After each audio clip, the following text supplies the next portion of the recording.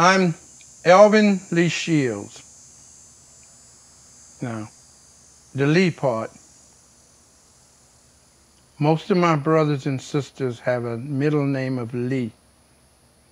When you were growing up in the 30s, 40s, and 50s, and born in those times, I was born on Melrose Plantation in December 1948.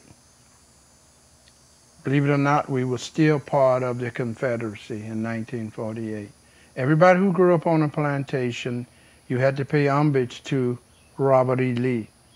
And you'll find a lot of black people born during Jim Crow in the 30s and 40s and 50s was naming their children Lee. A lot of them changed it to Leroy. You'll find a lot of blacks named Leroy. It wasn't never Leroy, it was Lee. They changed it to Leroy because they didn't want to honor Robert E. Lee. And I said, okay, Lee. So that's part of my middle name, which I never used. I just used the L. But a lot of my brothers and sisters have Lee in it because we all was born on plantations. And if you're born on a plantation, you go along to get along back then because that was during the time of Jim Crow. It was still slavery. Illegal, but it was still slavery.